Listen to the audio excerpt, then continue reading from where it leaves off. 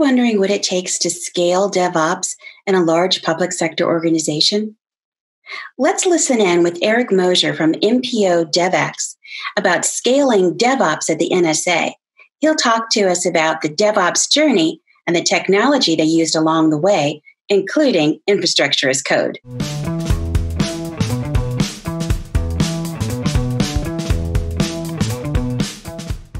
Hello, and welcome to Scaling DevOps at the NSA. I'm Eric Mosher, and I'm here from the National Security Agency. And this is the story of how we upgraded our GitLab instance 4 major versions in one day. We upgraded from version 7 to 11. I'm Eric Mosher, and I am part of a group called DevX at NSA, and that is improving the developer experience. I lead a team called the DevOps Pipeline, and that's the team that runs GitLab within NSA. I've been at NSA for 8 years. I've had a variety of technical roles, and I started my career with front-end work doing data visualizations, and that sort of led me to being interested in the server side and issues of size and scale, and this ultimately led me to cloud technologies, CI/CD, DevOps, and things of that nature. Okay, so I'm here from NSA. Let's get it out of the way up front. Some things are classified, some things I can't talk about. In general, numbers are not something I can talk about, but what I can say is, as far as number of users, I can't say the number of users we have in our GitLab instance, but I can say that issues of size, scale, and number of users are a concern for our architecture. I can't say specifically what our developers do at NSA. However, I can say that we have a lot of different flavors of developers and technologists. These range from system administrators, data scientists, front-end, back-end, database administrators, as well as others. I can't say how many GitLab licenses we have, but I can say that we use the Enterprise Edition. I can't say exactly when we upgraded from version 7 to 11, but I can say that we did it in one day. It was a long day, and we learned a lot in that process. I can't say number of servers, instances, or compute that we use. However, I can say that we've deployed a highly available, elastically scalable architecture in AWS. And we'll talk a little bit more about that later. As far as GitLab CI/CD, I can't confirm numbers of things like jobs, pipelines, or number of runners. But I can say that we use a set of shared runners with Docker plus machine, and that allows people to get started with CI/CD, and we also allow folks to connect their own runners. It's a large number, and I think that's been one of the cool things to see. So what is NSA? We have 2 main missions. The first is foreign signals intelligence, and that's all about providing that intelligence to policymakers in the military for decision making. The second is cybersecurity. That's all about protecting networks and sensitive information. And behind these 2 missions are many developers, system administrators, network administrators, and other technical folks that have to run the capabilities that power these 2 missions.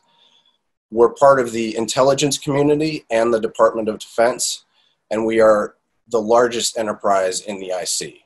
And because we're such a highly technical agency, we do a lot with open source.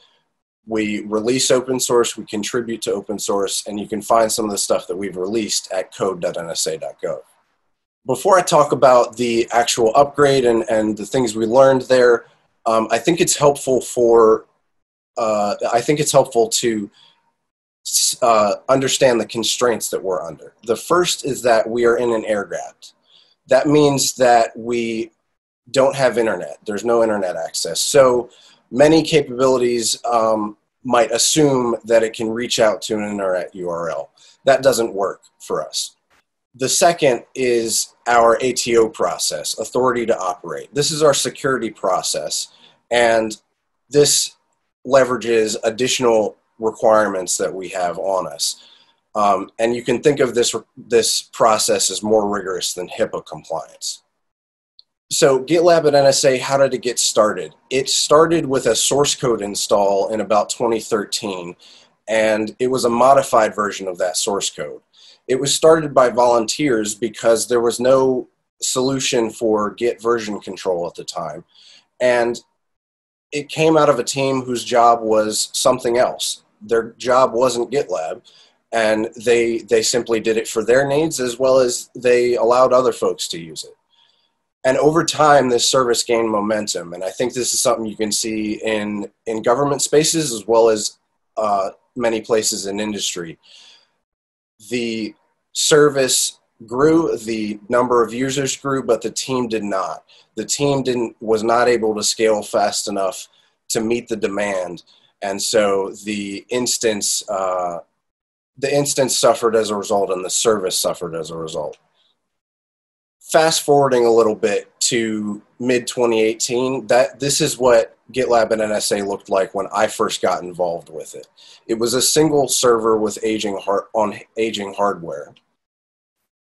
And it was, because it was that modified source code, it was a long process to update to the latest version. So this meant, because it was that modified source code, we had to kind of own the entire code base, even though we were only changing certain parts. It was version 7, and because it was version 7, there was no GitLab CI/CD.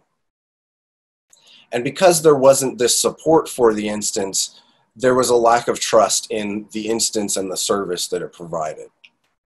Again, in mid-2018, something else started to change in NSA, and that was something called DevOps, which was improving the developer experience. And because of DevOps, things started to change a little bit with our GitLab instance. The first part was that DevOps took on support of the GitLab instance, along with some other developer tools that were out there. DevOps began a lot of cultural shifts that continue today. We do things like postmortems. We read and talk to people about DevOps and the principles there. And we do a lot of coaching on CI/CD practices as well. And these continue today, and I think the GitLab instance has enabled some of these to catch on, particularly in the CI/CD realm. We took an inventory of the number of GitLab instances at NSA, and the reason we did this is we started to, because there wasn't that support in the GitLab instance, we started to see that other teams were running their own for their use. So a team might be developing something, and then they will run a GitLab instance because they needed things like CI/CD and so forth, and some of the newer features that weren't there in version 7. We compiled a list of changes that we made to the GitLab source code, and this was particularly helpful as we went into these discussions with the GitLab public sector team, because this enabled us to more smartly determine what was important and what was not important as far as those changes. And the last thing is we assembled a passionate team to run this instance. This was a team of like-minded and driven individuals that their job was to run and update this GitLab instance and to keep it upgraded. And I think the talent of this team is one of the things that really made us successful, and I think that can't be understated. This kind of began our public-private partnership. We approached the GitLab public sector folks with a few goals in mind. These were kind of rough goals. We didn't know all of these things going in, but over time in these discussions, this began to develop. We knew we wanted to upgrade. We were on version 7. Version 11 was the latest at the time, so we knew we wanted to upgrade. We knew we wanted to get off of that single server architecture, but we weren't quite sure how. And over time, we found that AWS was a possibility for us, and that was part of the reason we went with this high availability, elastic scaling architecture. We wanted to have a more sustainable upgrade path in the future. We know that GitLab commercially releases the 22nd of every month, so we wanted to be within a few weeks of that commercial release. And we knew we wanted to automate. The server as it stood was not version controlled. The configuration of the server was difficult to find and to reason about. So we knew we wanted to script and automate as much as we could to make everything repeatable, reduce errors, and do this stuff faster. And I think another thing that helped a lot here was we involved an AWS solutions architect from the start. And so in many of these early conversations, we would have our team from NSA, GitLab public sector, and AWS in the room. And this enabled us to move very, very quickly and to leverage the expertise of everyone in the room to move us forward and make these architectural decisions. Through this partnership with GitLab, we needed to make some changes to the upstream source code. And what we did is we focused on the things that were core to our security posture. And because we had that list of changes, we were able to figure out, okay, what was really important here, what was not. So for example, a help link might not be important. So we left that stuff out and we focused on the things that were really core to security. And these are really those things. Is we have headers and footers in the application. We have a project classification, which is the ability to label a project based on the sensitivity of that code. And we have external authorization. We require both authentication and authorization. And the authorization is done with a call to an external service. And this external authorization is done with that call to an external service and checks what the person has access to. The path toward version 11, because we had those upstream changes made to the source code, we were able to stop modifying it. And this has been one of our core things that we've kept up with, is not modifying the source code. We've moved fully to Omnibus, and that's enabled us to keep up with these versions. Because this was also a cloud migration baked into the upgrade as well, we debated doing a lift and shift to the cloud. A lift and shift would be if we took what was on premises and moved it to the cloud without any real changes. And I think in some of these early conversations, we leveraged that AWS solutions architect knowledge to really ensure that we were taking advantage of the good things that are available in the cloud. And so we decided against that lift and shift. We decided it was risky enough to do this upgrade, and we could only improve the service by doing this. We scripted the entire process of version 7 to 11. This was version 7 source code, moving to version 7 Omnibus, several versions in between, and then version 11 Omnibus. We used rsync and pgdump to sync the data to the cloud. So the get data and the database, we needed to get that stuff over to the cloud, and that enabled us the day of the upgrade to only sync a couple hours of data rather than the entire data set. We went big on those cloud resources to start with because we didn't have a great idea of what our size and scale would be, and we knew, we suspected anyway, that things would catch on and more usage would happen. So we went big on those to start with, and then we scaled them back later on once we had a better idea of what we really needed. We communicated with our customers through blog posts and other means to make sure that they knew what was going on, what was coming, what our dates were, and any blockers that we had run into. And because this was a new team, I think this did something to build that trust in this team, because we were communicating so much that we were able to answer many of the questions that our customers had. And all of this stuff enabled us to practice. And that was one of the things that enabled us to not roll back the day of. We practiced everything from the infrastructure as code. We stood everything up and tore it all down. We practiced the process of version 7 to 11. We practiced that with data, without data, with practice data, with the real big data set, all of that stuff. We practiced that.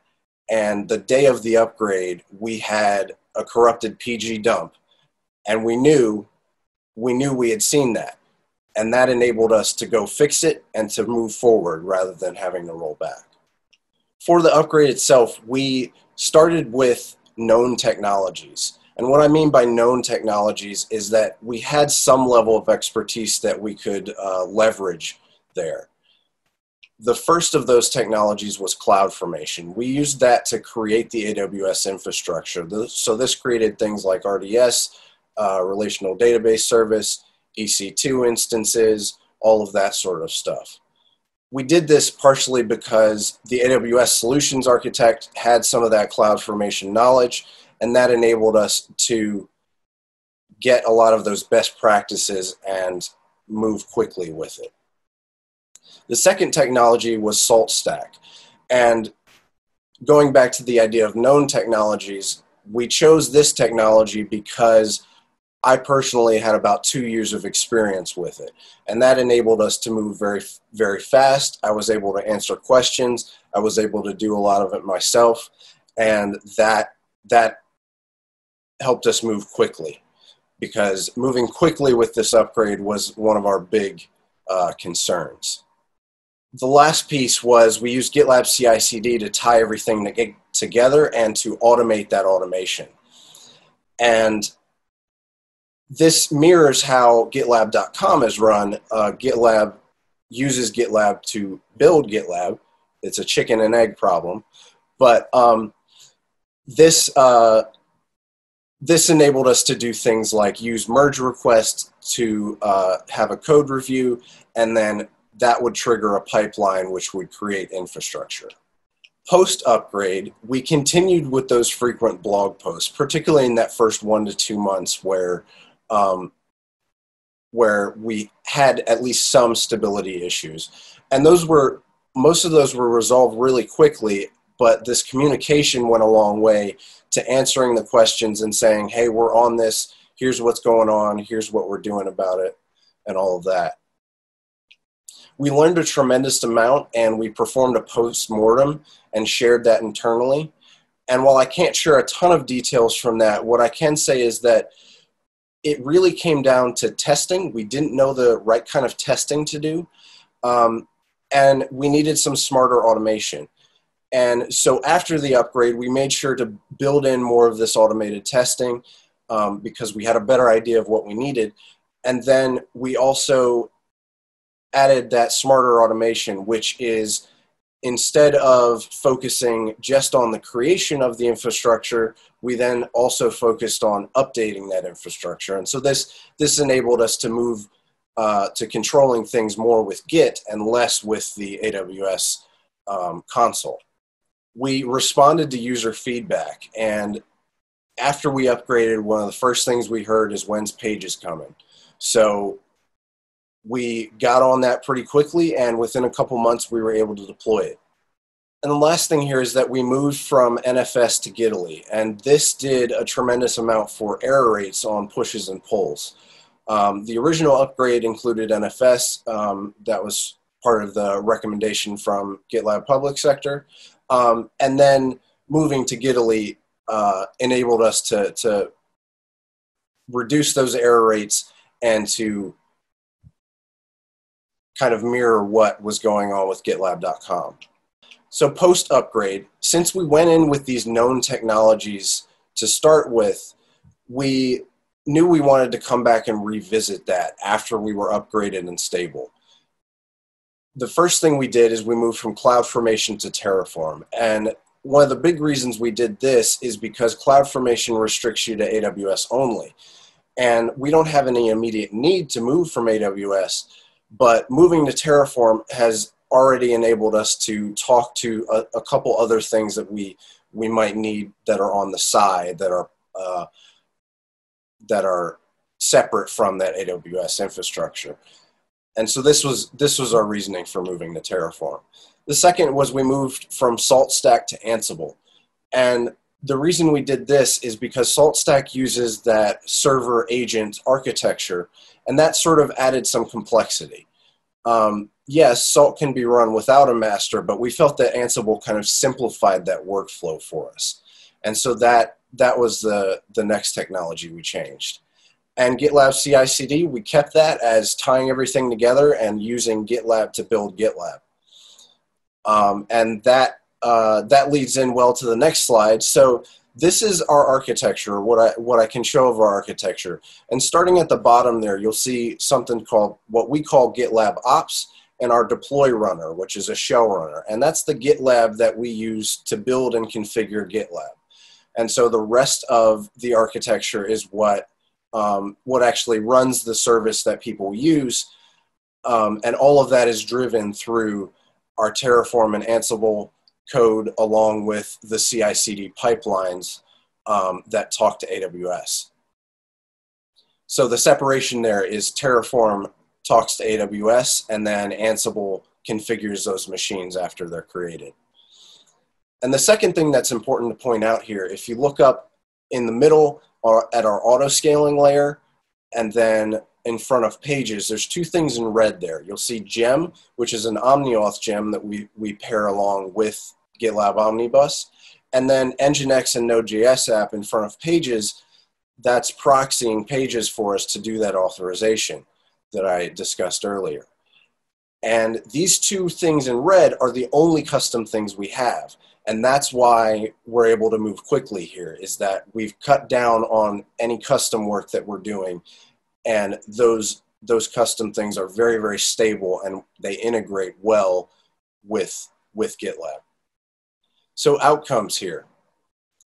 This was a great public-private partnership between NSA, GitLab, and AWS.